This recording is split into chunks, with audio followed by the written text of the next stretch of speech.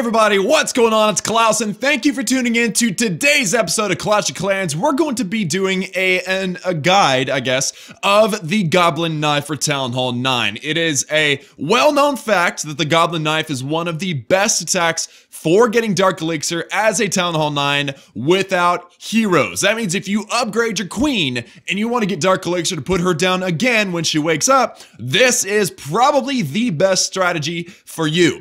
The best way to use this strategy is to look for bases like this. The Dark Elixir is primarily in the Dark Elixir storage. So I want you to analyze this base, and I want you to start thinking about probably the best way to come at this base to get the Dark Elixir storage. Now, you also want to get the Town Hall, because if you like your trophy range or whatever, the Goblin Knife is a get in, die strategy. It's not going to 3-star bases. It's probably not even going to 2-star bases, but it is a very good sniping strategy for Dark Elixir. So if you look at this base, you can see that the top compartment is actually rather large. The second thing I look at, besides what is in the compartment, how big it is, and I'm talking about this one, is also 2x2 blank spaces, because giant bombs are detrimental to your Goblin Knife. So if you look around the base in this section, the only 2x2 space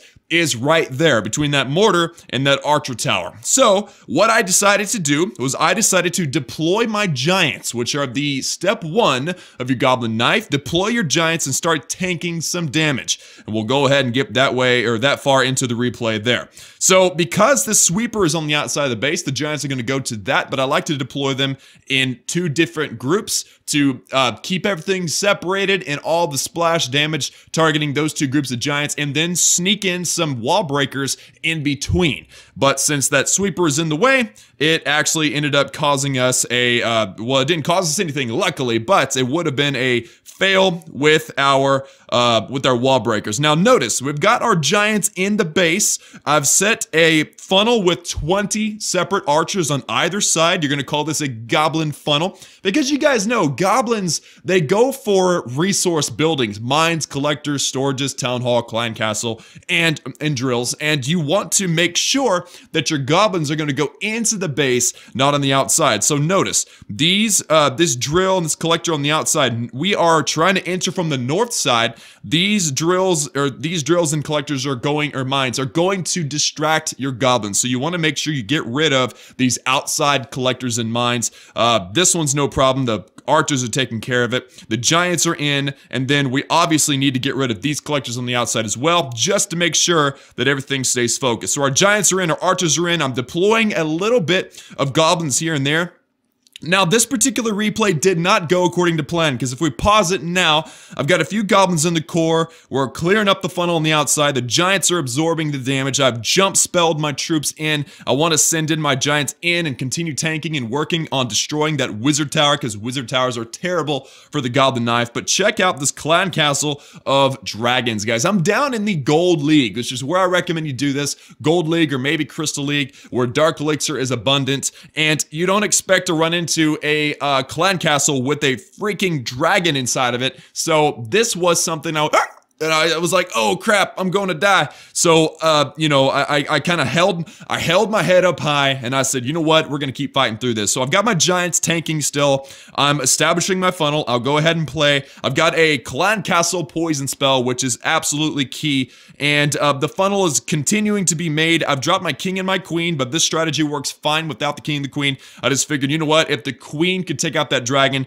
that would be really nice. I had clan castle giants as well, since my other giants have died. I missed the queen ability, which would have destroyed that dragon, and it would have been a much cleaner raid. But check it out. Let me pause it real quick. Now, the goblins are starting to enter the base, but I want you to look at what we've got going on. This collector is pretty far away. I believe we're going to be fine. I've got the jump spell still placed, and this king should actually take care of the collectors on the other side. So our funnel is pretty well established. If we drop our troops far enough in the middle, away from that collector on the outside on the left, then the goblins should go straight at either this elixir storage or this elixir storage or even the town hall. So the dragon will be a problem, but fortunately for us, the goblins, especially if they're level, what level is that? Especially if they're level 6, they're pretty hardy. So I've deployed, look at this. See, we got a group that was distracted on that collector, but we got a big group of goblins that are coming in. They're working on this elixir storage. I've healed them. I've raged them. And look at this, guys. They're going to melt straight through that wall.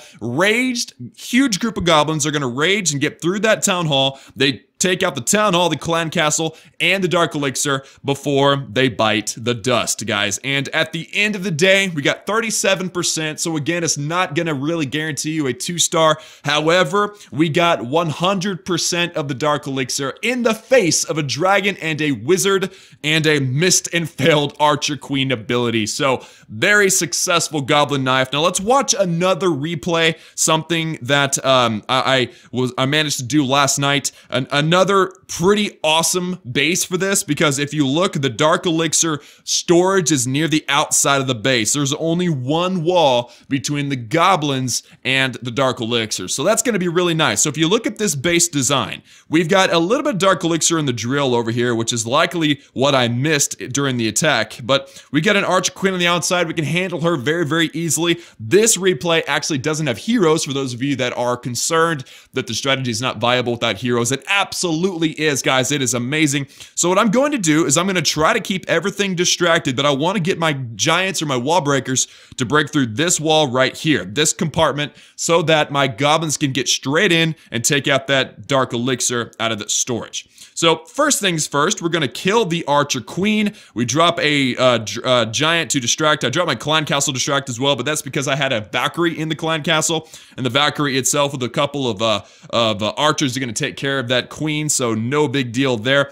We got a group of giants on the outside of on the right as well, because you still have to establish your goblin funnel by taking out your mines and collectors and stuff on the outside. We do that with the giants and with the archers, obviously. And then look at this, guys, just a handful of goblins. We've already broken into that wall compartment.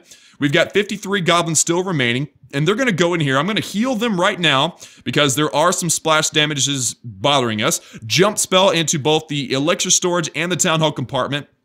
We're going to rage those goblins, and look at this amazing parade of goblins, guys. Goblin parade for days as they get in there and they take out that town hall as well as the dark elixir storage. Now, we did miss out on a handful of dark elixir, but that's because I did not prioritize this dark elixir drill over here, but we did get the objective of the town hall and the dark elixir storage. So a beautiful, beautiful attack. I love this strategy. Let me show you guys the details of it now. If I go into my training section and quick train, the goblin knife is the second from the bottom. It's 20 archers, 20 giants, 88 goblins, 6 wall breakers, 2 heal, 1 rage, and 1 jump. Now, this is all variable, depends on what you want to do. I like having a lot of tanking to allow for a lot of mistakes if it happens. 20 archers just to help out with your goblin funnel, but you don't even need the archers technically. But I like also using the archers for killing the clan castle if they're flying. And also the 6 wall breakers. I recommend no less than 4 or 5, but I use 6 in case I need to break through more than one set of walls. And obviously, you do need that jump, rage, heal combination. You don't have to heal them. It just depends on the level of the town hall. I like to avoid town hall 9s with max defenses if I can get away with it, but it just kind of depends on you. Also, if you look, guys, the cost of the army is 200,000 elixir, so if you don't hit elixir storages, you could lose elixir, but it costs 0 dark elixir, which means 100% profit on your dark elixir grabs. So it's an excellent strategy, guys. I recommend it highly. Now, my heroes are actually asleep from my previous attack, the one where I hit this dead base for 500,000 gold. I'll quickly show you that. But it was a dead base, so obviously you use your goblin knife a little bit better, or a little bit differently. You're not trying to dive into the core. You're trying to kind of skirt the base on the outside and grab all the loot. So I'll go 4 times through just to show you guys the grab, but I dropped my giants the same way, and then I kind of trickled my goblins in. And here's the weird part, guys. I forgot that I had spells for this raid, so I didn't actually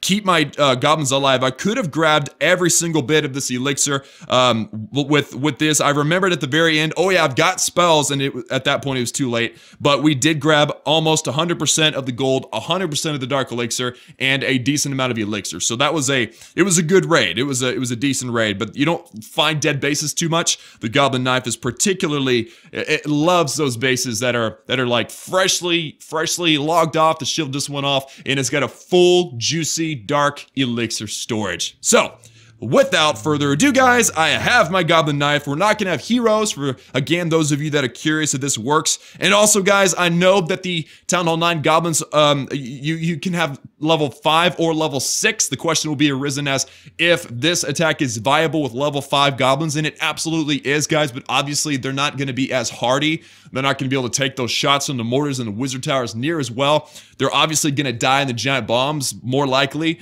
So instead of asking the question, can I use this with level 5 goblins? Why don't you just upgrade your goblins and then save yourself the trouble? Believe me, guys, the level 6 goblin upgrade is absolutely worth it. So I'm gonna go out and I'm gonna find myself the perfect base. I will explain it, and so this one's a decent base. Actually, this is a wonderful base. Hold up, my friends. This is an amazing base. First search. So we do have some dark elixir in the store, in the drills on the outside, but we're going to focus primarily on this town hall and the core. So if you look at this base design, there is really only one wall separating the outside and the inside. Now, I'm usually pretty, I'm worried a little bit about bases that have the dark elixir in the core like this, but I think we can do it. So let's come from the town hall side. I am really worried about these spaces on the either side of this elixir storage. It could very well have our beloved giant bombs. So let's just see how it goes here. I'm gonna deploy all my giants right there, just like so. I'm also going to drop 3 wall breakers to break them into this wall compartment. There we go. So all of our giants are now in. And I'm really hoping, actually I've got a golem in the clan castle. Let's go ahead and use him as well. He's going to really help out a lot. And then if we can break the, oh no, hurry, break them in. Yes, okay, so we got them in, but it does not look like they're going to go start tanking into the core. So let me go ahead and start removing these elixir collectors and gold mines, and then I'm going to send in my goblin knife directly at that elixir storage. I'm going to do 2-finger deployment. It kind of looks like a knife, right? And now let's heal. Oh, giant bomb, hurry! Oh, no! All right, rage spell and heal spell, and it looks like our goblins died because I was too slow with my spells, guys. The giant bomb totally trolled us. Oh, man. All right, guys, well, this is proof. Here's the thing. So it is a very cheap army. It is a very weak army. It's not a strong army, and it is absolutely failable. You can easily fail with the strategy if you're not absolutely careful. And guys, I called it whenever I said I need to watch out for giant bombs, and there was one right there in that terrible spot that is covered in death right now. So I guess what I will do is I'm gonna just use these archers to maybe snipe a little bit of loot, and then I'm gonna have to call it a day. So I think it's important to show fails on the channel. This is an excellent example of why the goblin knife is not infallible. There is no strategy that's infallible, which means it can't fail. It is absolutely possible to fail with goblin knife, and I've heard a lot of people, this is real stuff right here. I've had a lot of people say, I hate goblin knife because I fail all the time.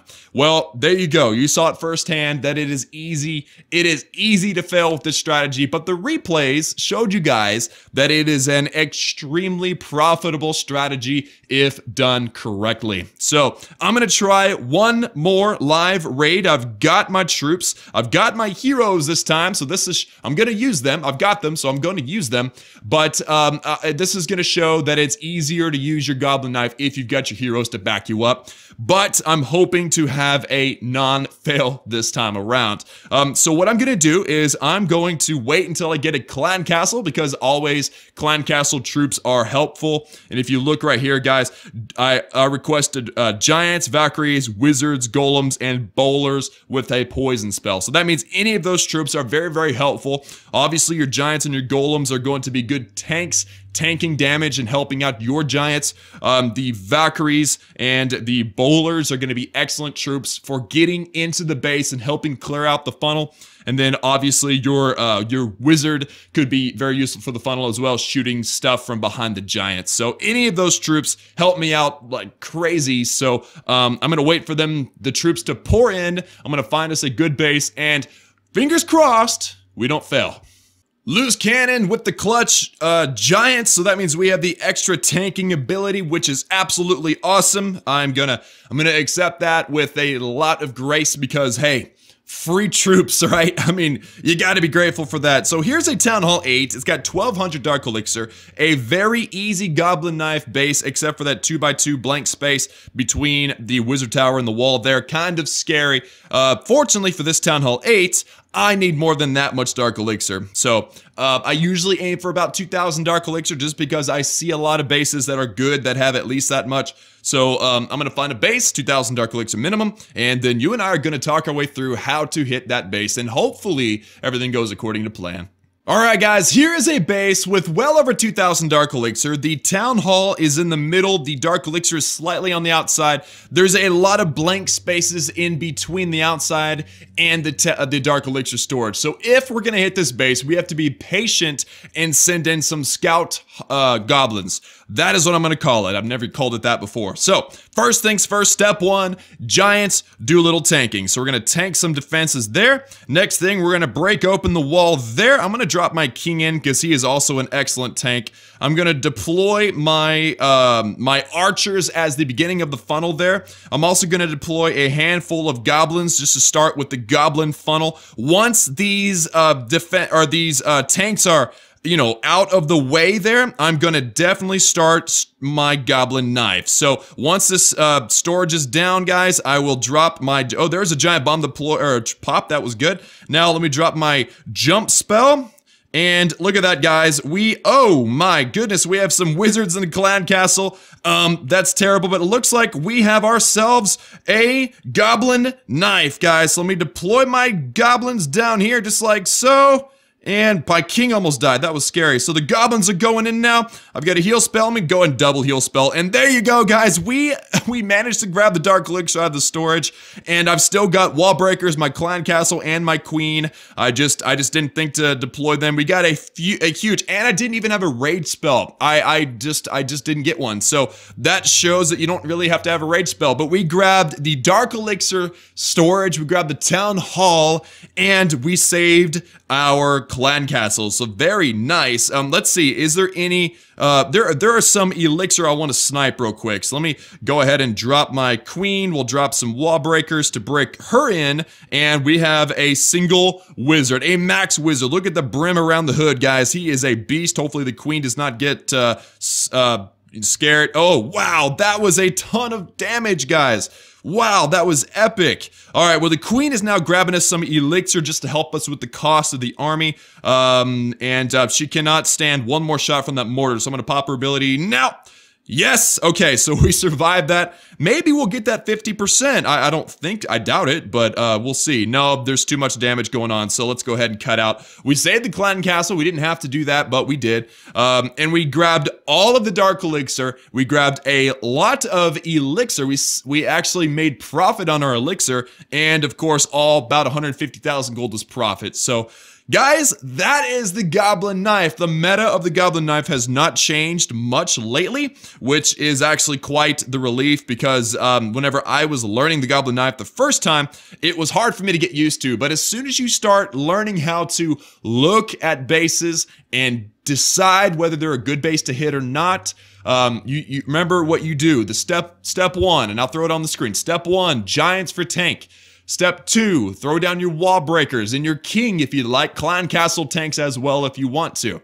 Step 3, throw down your archers to start your funnel. Step 4, use your goblins to set up even a better funnel, because truthfully guys, tanking and funneling is the most important part of the goblin knife. The most important aspect of the goblin knife is your funnel, because if you deploy all of your goblins too soon and you notice that little crosshair is going, you know, on a collector on the outside of the base or something like that, then you're screwed, guys. So you have to make sure you set up your funnel, you know, test the waters with a couple of goblins. Once you see the goblins are going toward that dark elixir storage, then release hell on that base and show it who is boss, guys. So that is going to be it for today, guys. Thank you so much for tuning in. I hope you enjoyed it. I hope you learned something. If you did, please smack that like button and subscribe to join the Klaus family. And also, if you know any Town Hall 8s or 9s or anybody that is trying to farm Dark Elixir, especially without heroes, please share this video with them, friends, family, clanmates, whoever. I'd greatly appreciate it, and I bet they would too. But anyway, guys, again, that's all for me. I love each and every one of you, and I will see you guys again next time.